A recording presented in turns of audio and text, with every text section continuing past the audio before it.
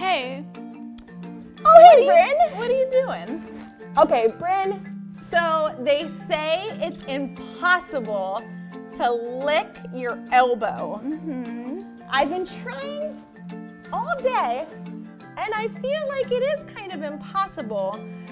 Oh, I don't know. Can you guys try it at home? Can you lick your elbow? It's really hard, isn't it? Yeah, it is. Well, let me see here. Oh, I did it! I did the impossible! I licked my elbow! Good job. Thanks. So today we're talking about the impossible things that God can do. And Bryn, I don't know if you've ever witnessed something impossible. Do you have any examples of God doing something impossible in your life? I can't think of any right now. Do you have any? I know that there's stories that I've heard and witnessed of times where people were really sick, and you might know people too, and they were healed. There's definitely times in the Bible, especially if you're younger and you haven't seen that, there's so many examples of God doing impossible things, especially, how about Christmas? And the impossible thing that he gave Mary a son, and we're going to talk about that today. So if you have your Bibles, I want you to open it up to the book of Luke, chapter 1, and we're going to start at verse 26. Are you ready, Bryn? Yep. Okay, here we go. In the 6th month of Elizabeth's pregnancy, God sent the angel Gabriel to Nazareth, a town in Galilee, to a virgin pleaded to be married to a man named Joseph, a descendant of David.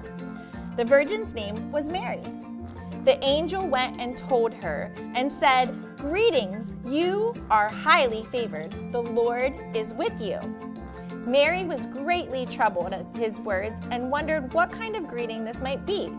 But the angel said to her, "Do not be afraid, Mary. You have found favor with God. You will conceive and give birth to a son. You are to call him Jesus. He will be great and will be called the Son of the Most High.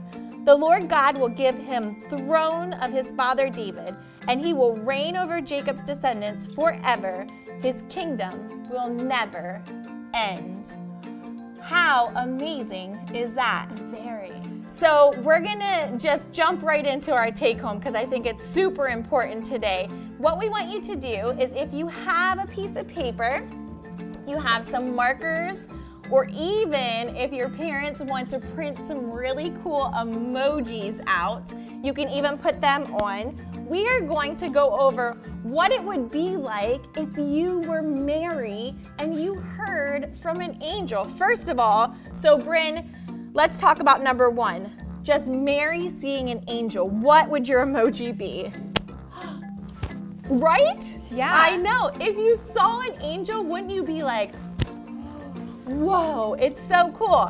All right, number 2, the angel tells Mary that she's going to have a baby.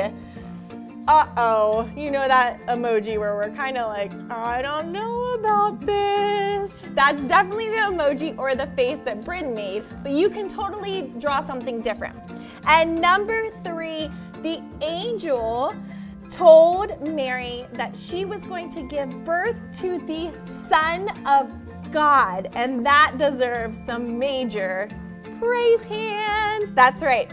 And so these are just 3 examples of what you can do when you're walking through the story. Parents, as your kids are reading that story today, and you're talking about the impossible, this is definitely one of those stories where you know God is doing something impossible. And you can explain a little bit more to the kids why it means so much and why it's kind of impossible. And so it's important that parents read along with kids today. So we're gonna go over our memory verse. This is week 3 of it, so we think you're getting really good. Bryn, are you getting good at it? I think so. Have you been practicing? I have been. Okay, here we go. But as for me, I watch in hope for the Lord. I wait for God, my Savior. My God will hear me. Micah 7:7. Great job, that's so good. And we have one more week to go of our memory verse. another thing we want to leave you with is our big idea. Bryn, what is our big idea today? Our big idea is wait and see.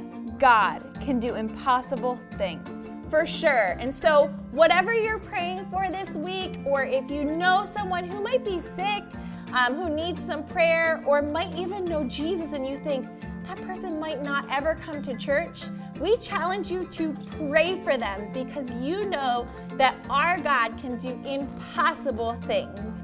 We love you guys so much. We can't wait to see you next week.